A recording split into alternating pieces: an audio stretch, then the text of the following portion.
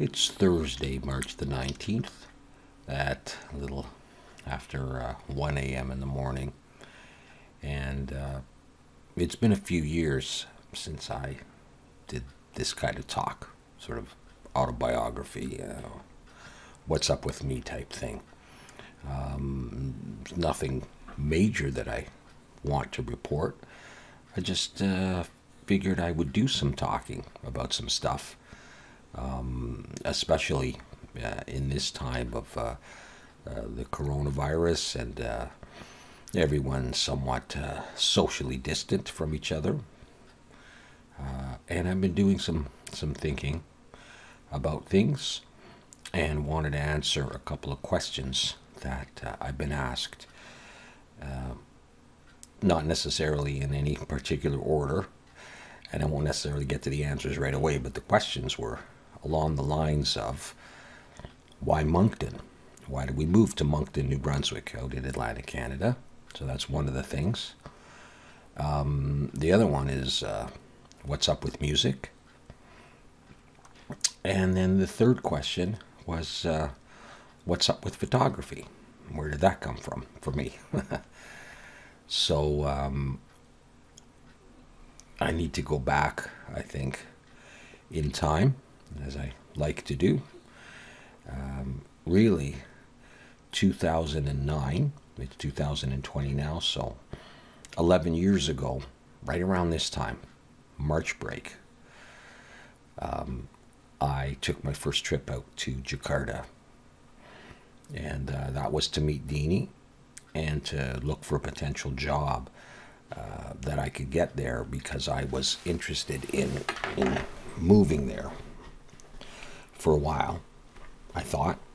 And I needed to work, and I needed a change from what was happening for me in teaching in London, Ontario. So I took the flight out to Jakarta from London and met Deanie, and everything went very well.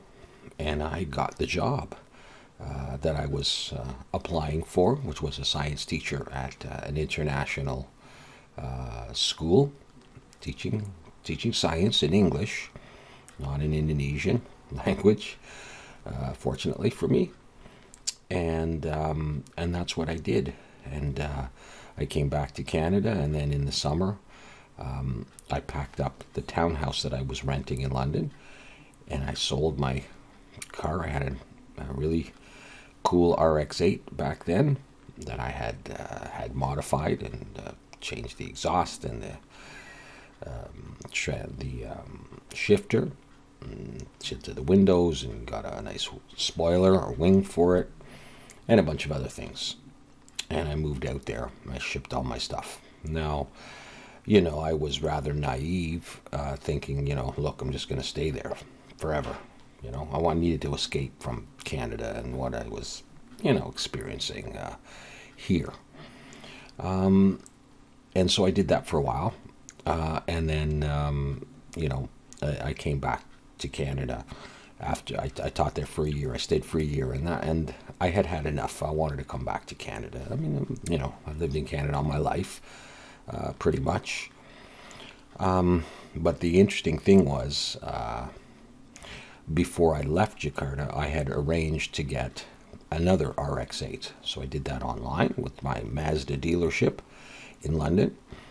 And the day that I arrived back in London from Jakarta, Deanie wasn't able to come with me. We were married by then, but we were still working out the permanent residence situation. And I picked up my new RX-8, which was the RX-8 R3. And the thing about that car that I loved was, it certainly wasn't the most powerful car. It wasn't the most expensive car. It wasn't the most luxurious car.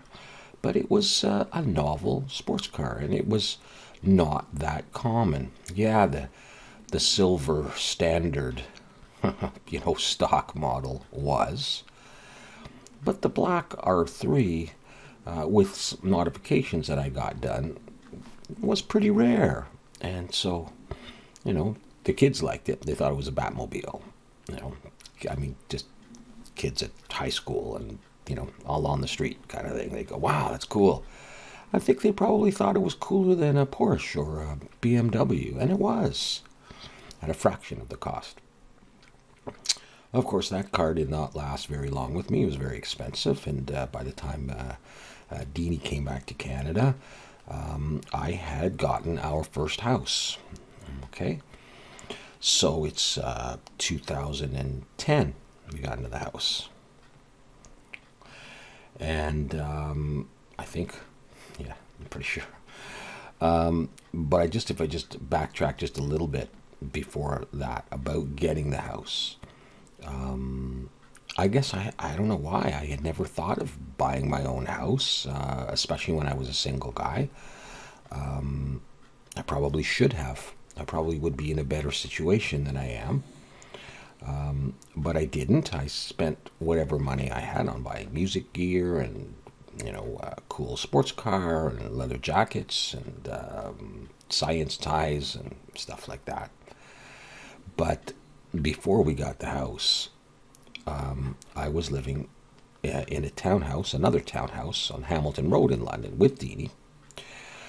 And fortunately, she was back in Indonesia because she had been here on a visitor visa. And while we were waiting for the permanent residence thing to come through, and I got robbed.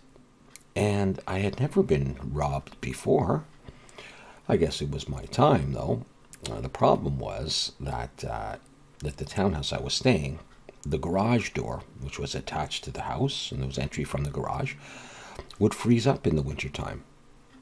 And I had a hell of a time getting up, going to work at 6:30, 7 o'clock in the morning, trying to open the garage, trying to close the garage.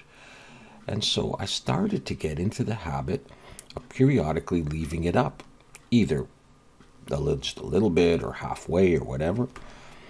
And so I believe it was on my birthday. How about that for a birthday gift? January 8th, I think, of 2010. Deanie's back in Jakarta. I'm at work teaching at Central. And then I got a call from the police. Okay, it wasn't my first call from the police, but... And then I was told that there'd been a breaking and entry at my place. I guess someone had reported it. And, yeah, so I went home and found out that my place had been broken into. They had kicked in the garage door, went into the garage, kicked in the garage door, and what was taken was my black Ovation. I also lost a Fender Stratocaster. This was a sort of a special Strat because it had a MIDI pickup, and I had bought that guitar with a guitar synthesizer, the Roland GR33, so I could play piano and sax and all kinds of weird stuff on the electric guitar through the synthesizer, the GR33. So they had ripped out the guitar and taken the Ovation, the Fender Strat. They'd taken my laptop, which was on the dining room table with all my teaching stuff and PowerPoints and Flash and tests and stuff. They took a digital camera. They took the flat screen TV that I bought for Deanie and a few other items. What they left me, because they just couldn't carry it all, was the 25th anniversary Seagull guitar that, if you go back to my I'm Not in Love guitar tutorial, the Mandy song that I just posted, and this is kind of why I thought of doing this, because Danny Endicott had said something about my dog Mandy. I think it was Danny, it might have been Philip.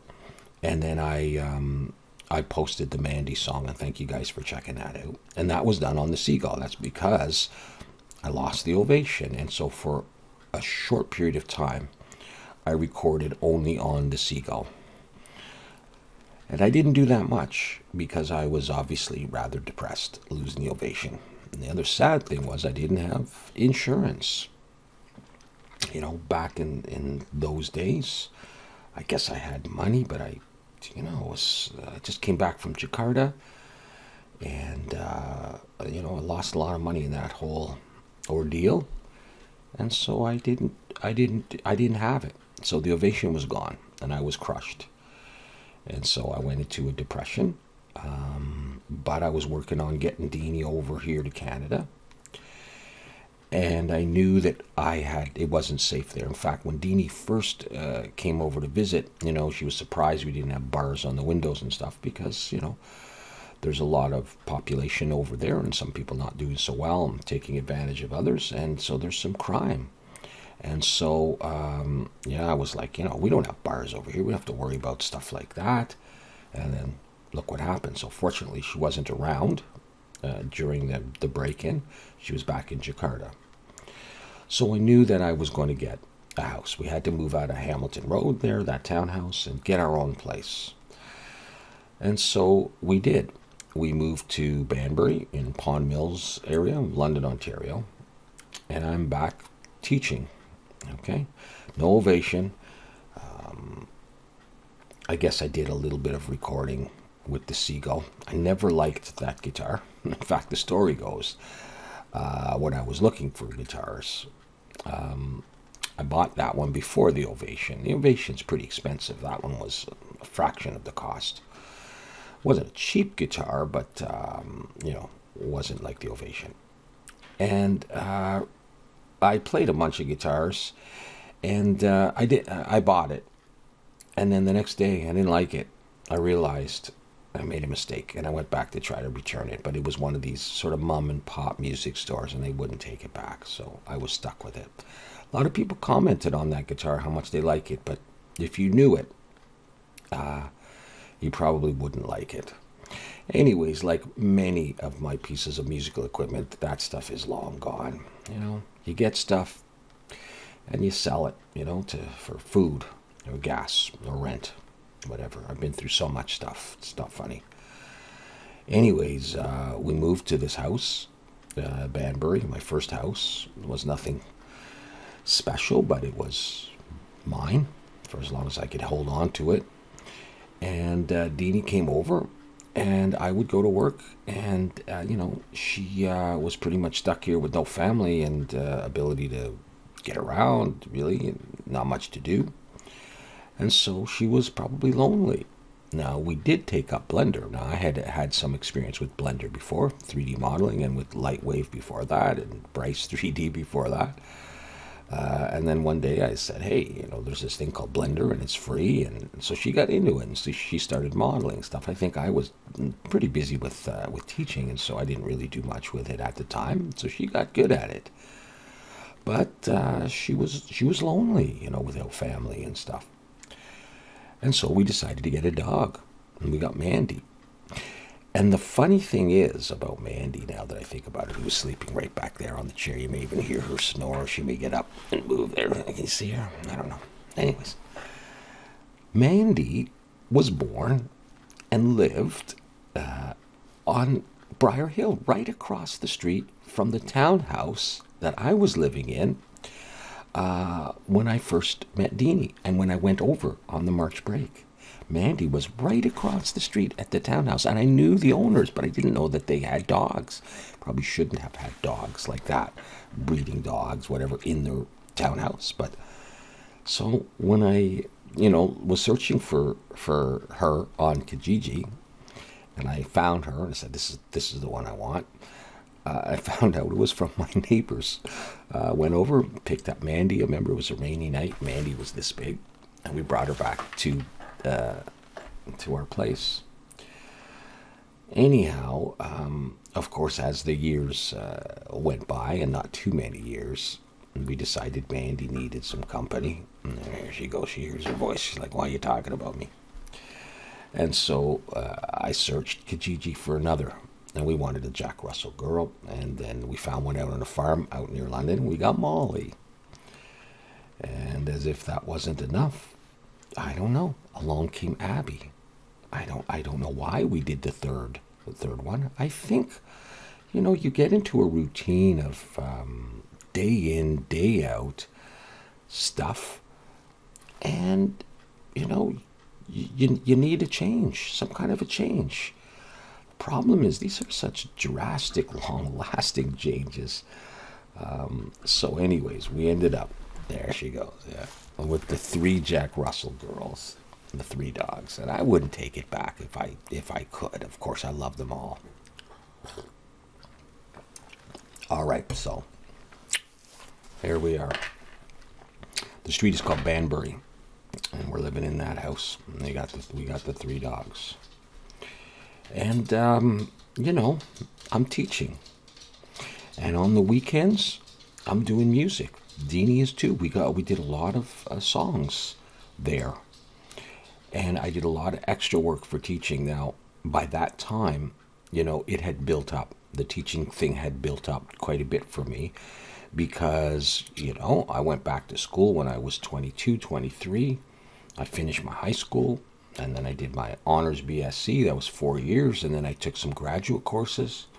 And then I got into Teachers College, and I moved out to London, and I did the 1 year, you know, teaching thing. I got my degree in teaching. And then that very summer that I graduated from Teachers College, I taught summer school. I got a job teaching summer school. That was back in Ottawa. So I was busy, all right? And then I had my job set up for September. I had gotten a full-time job right at Teachers College starting in September at Central, where I stayed for 25 years. But during the first 5 years, I taught night school every year and summer school and full-time teaching. You'd think I'd be loaded. You know, but so I was busy. And and before that, I had been through what I had been through with the gigging and, you know, all the crazy stuff that I did. So, you know, it was tiring, and physically and emotionally, psychologically. And I think deep down inside, I was never truly happy at, you know, teaching. I mean, I did it. I worked very hard, and I think I did a good job because I don't want to do things not well if I can help it, if it's something that's important. And so I was tired, and I think I was frustrated that I had never more seriously pursued music in, you know, my adult life. You know, I think I should have been a musician. Maybe, I don't know. Ended up as a teacher. Well, I call myself a musician on the side. We'll talk a bit more about music in a bit. But so anyways, my point simply is that, you know, I did my 25 years of teaching. I know there are people that stay for 30 years, 35 years, 40 years. That's not in my DNA. There's no way. And so I needed to get out. And so I was searching for a place to live that I could afford for me and Deanie and three dogs. And then we found out we're pregnant with Lily, and I needed a place to live that I could afford. And London had too many memories of teaching. Everywhere I went, students would say, "Hey, Mr. Kimmel, blah, blah, blah, blah." You know, every mall, every Tim Hortons drive-thru, every McDonald's, every park. I didn't mind that by any means, but I mean, I was always on guard. You know, you have to keep up your, you know, composure and your behavior and, you know, your interactions to a certain level, and that's fine. But yeah, I was done with the teaching, and so I'm looking for a place to live for us. You know, because it's pretty much a one-income family, and then Lily's coming, and so I did some searching and said, "Hey, New Brunswick. New Brunswick looks like it's more affordable." And so at that point, we were able to sell our house. Our house sold the first day that it was shown, and we got a little bit more than we were asking for. And what was the deal? I had gotten out of the RX-8 into a Jeep because we thought it'd be a little bit more affordable and try something different. In retrospect, should have kept paying the RX-8, paid it off, and kept that cool car. But we got a Jeep. That actually helped because I was able to hitch up a U-Haul. And when the school year finished, I said, "I'm done with teaching. Give me my pension now." Sell the house, hook up the U-Haul to the Jeep, and then I drove out east. Never been out here.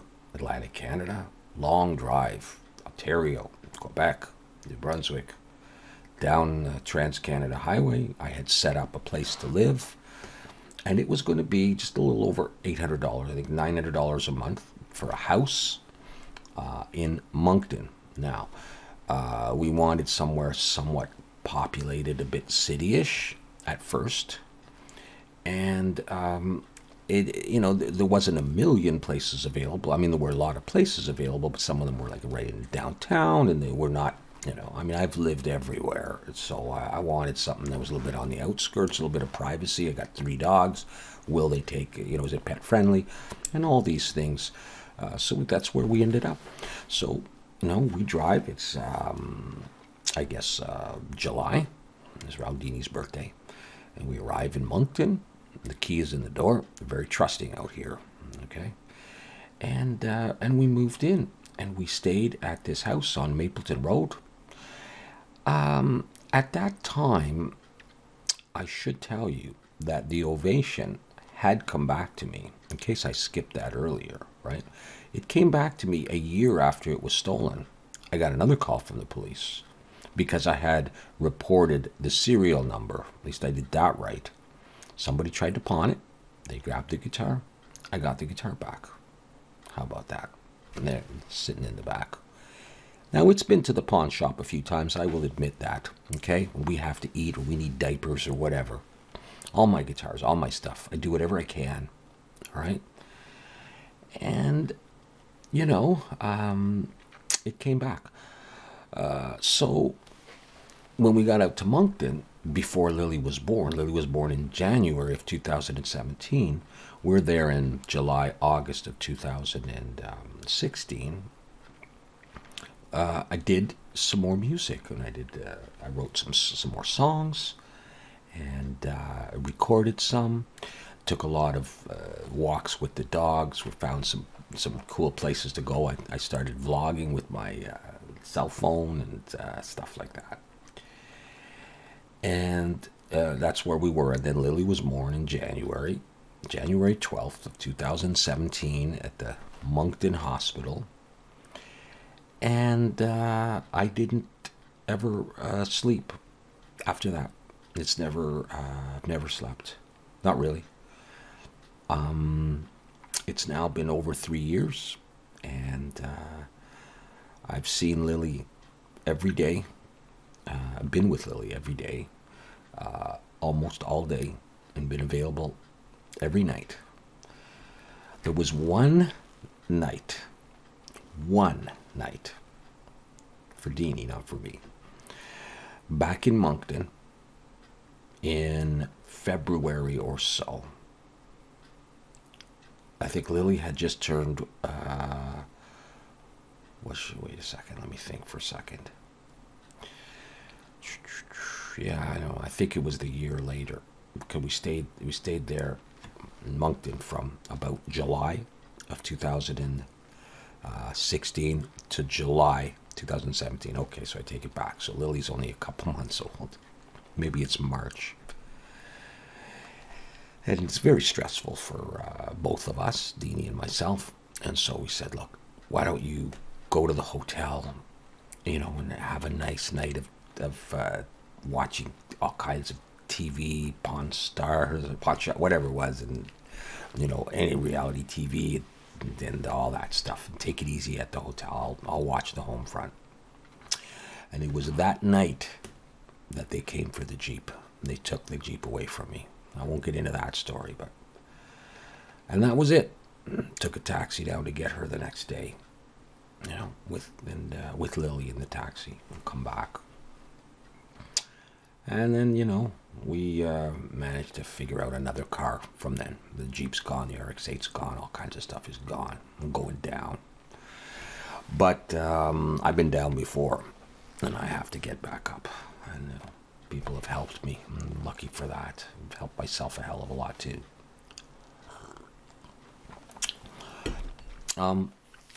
So, we got Lily. And it never was the same. Of course, I'm older, I'm tired, but kids. What are you going to do?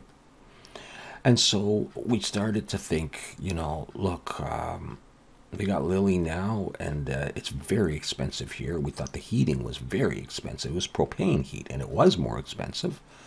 It's nothing like what's happening to us now, though. So we moved from Moncton to a little farmhouse, I guess you could call it, on 27 acres out in the middle of nowhere in St. Paul, New Brunswick. Population 37. No kids, no school, no daycare, one convenience store with 2 gas pumps, and that's it. Why did we do it? Because the rent was cheaper, a couple $100. It was heated mostly by wood. Figured all you got to do is chop wood, put it in. Hey, this is going to work. Oh, look at the lands. We saw the pictures on Kijiji in the summertime. It was beautiful. The dogs could roam free, and it was privacy. Turns out we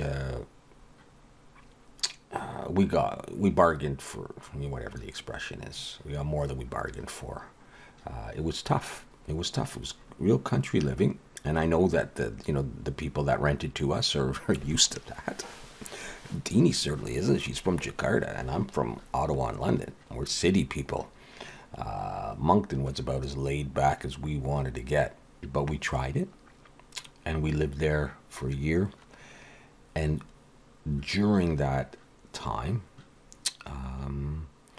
we decided that Lily needed a brother or a sister. And then, Harry was conceived. And then we knew we needed to get out of there and get to a more reasonable place for Harry. Hang on. Yeah, we're still going. And for Lily and for us. And so we started searching for another place that we could live, that we could afford. And nothing is cheap, but it's cheaper out here in Atlantic Canada than in London. Or, God forbid, Ottawa. We'd love to go there, but this is not possible. And so we found a place in the village of Neguac, New Brunswick. Yeah, I know. I'd never heard of it before, and you've never heard of it.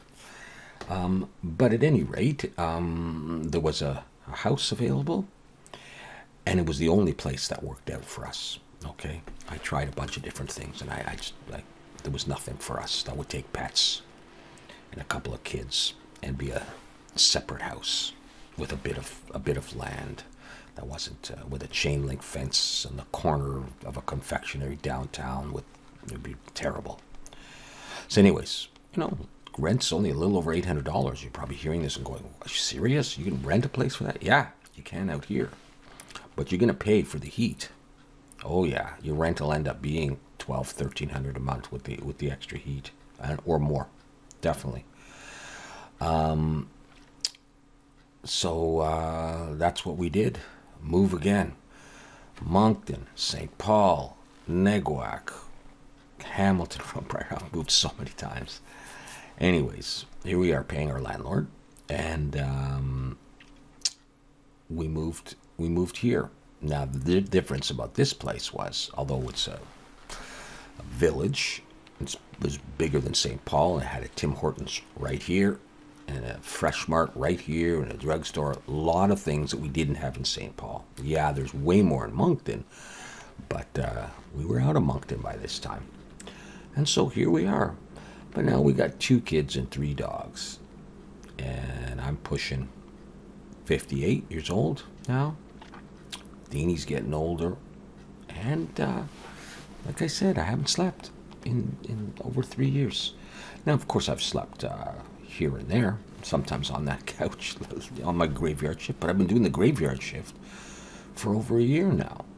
That's my job now. I'm up from midnight to 9-10 in the morning. Try to sleep after that for like an hour and a half. I can't. Lily's running around. Just close my eyes. Rinse and repeat. Do it again. But, it's the sacrifice, one of the sacrifices you need to do. And so I do it. So all my work, my modeling, my lesson planning for the dairy farmers of Ontario. It's all done between 12 midnight and 6 a.m. All right, I'm a night owl now. And then in the daytime, I'm awake too, watching kids, taking care of dogs, trying to get stuff done, keep everybody alive. So that's kind of why we went to Moncton. As far as the music goes, Deanie's been able to do a little bit. It's very hard with the two kids. I mean, when we just had Lily, I think I did a couple songs. I did Painted Ladies, I did Lonely Sky. I might have done one more. I can't really seriously do music, all right? Music is very, I don't want to say it's very emotional, but that's kind of how it is. Like it's psychological, emotional. I have to really do it. I can't just, I'm just going to record, blah, blah, blah. Like, I could do it. I could probably get away with it, but it's a very strong tie for me. There's a lot of emotions and memories and stuff tied up with it. And, you know, I want to say I'm a perfectionist. Not that anything I do is perfect. You know, I strive for that anyhow, you know. And so I just haven't been able to do it. I can't bring myself. And there really is no time. There's not a chance that I can record. Like, first of all, I got all my equipment down here in the living room. There's no room anywhere else for me to have all my stuff and Deanie to have all her stuff. So even if there was, what am I going to do? Like, leave them for 2-3 hours? It's not going to work. Not really. And that nothing takes me one day to do. I got to mix it and edit it and stuff and sing it a bunch of times and comp it together and do harmonies and all that. So music has really been put on the back burner. And the plan is, of course, in a couple years, when we can move back to the city like normal people and live in Moncton, that's probably what we're going to end up doing. And Lily goes to school, or when Lily and Harry go to school, that'll open up time for the music. So I just can't really do it, not to any extent that I would like to do it. So I found other things to do, right? And you've seen that. I've never been much of a graphic artist, although I enjoyed working on zerobio and doing flash stuff, and I got reasonable at it, and the kids liked it, the students, when I made science games and stuff with, you know, buttons and doorways opening and, you know, a little bit of gun stuff. But I got into the 3D modeling because I had a little bit of a background in that, and Blender was free, and I started doing that, and then I started recording myself while I do that, and I guess the teacher thing in me took over, and I sort of started teaching Blender, and my subscribers grew because I wasn't able to do music anymore. But I think the young people, somewhat young, teenagers, 20s, 30s, liked my style of teaching Blender, because there's a lot of really good 3D artists out there, and they're busy. And they do some complicated stuff, and, you know, I learned from them. But sometimes I think people are put off by people that are really, really good. They go kind of pretty quick, and they're a little bit intimidated and stuff. And so because I always called myself a relative beginner, maybe it was a little bit easier to relate to me and just relax and have fun. And that's what I always said. Let's not take it too serious. Let's just have some fun. And so that's what I ended up doing. And of course, I've done some other stuff. You know, I tutor students online. I write reference letters for them to go to medical school. And then people contact me from my website to do a little bit of work here and there, or, you know, or help them with creating a game. And so I never really stopped teaching. I stopped getting the regular paycheck. Well, I got the pension. And but I never really stopped. I guess it's my thing. I guess it is. You know, music too, but, you know.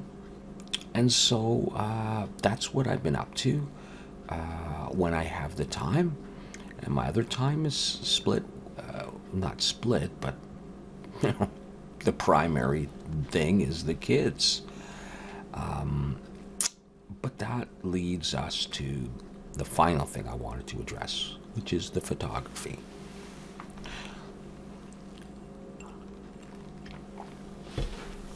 Now, I'm just like anybody else, getting into this or that, trying this or that.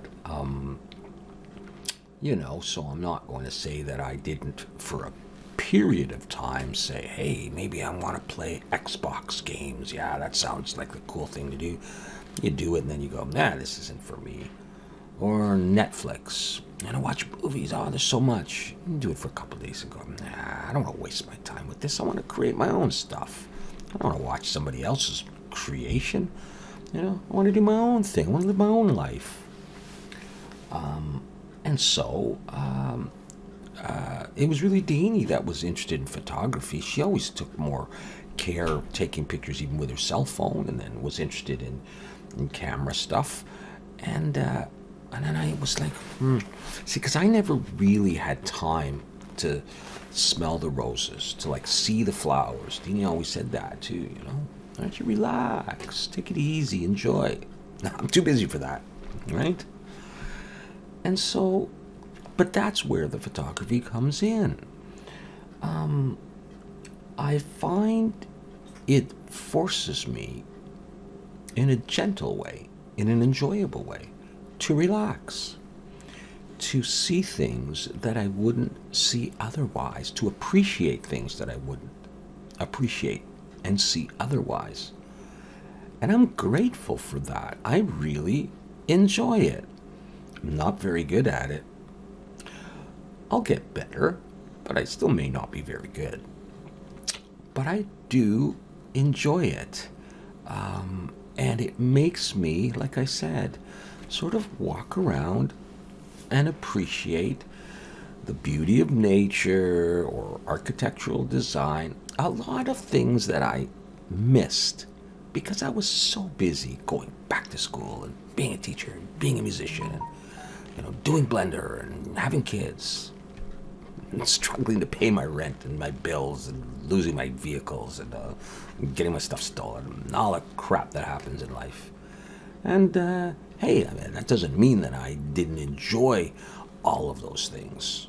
There's probably some bad things I said in there that I didn't enjoy, but because I do. I live my life.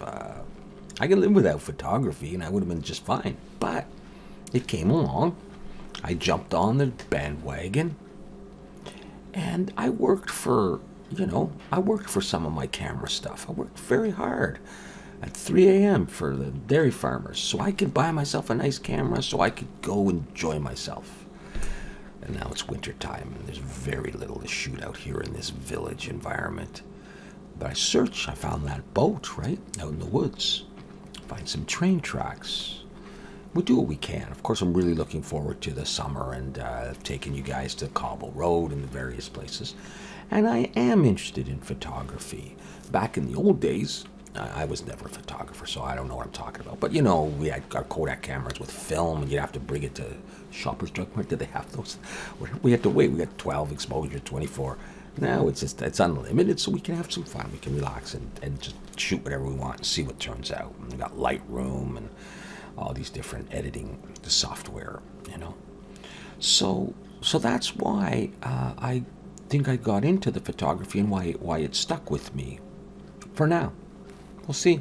Who knows what the next thing is. But the main thing is, we got the kids, and it's very difficult to get out and do any photo shooting. They're with us, and we can, take the odd picture here and there, and that's about it. Anyways, that's kind of where things are at right now. We're just biding our time, working on some stuff here so that we can get into another house. I think we're going to stick out in this neck of the woods. We'll go to Moncton, and kids will go to school.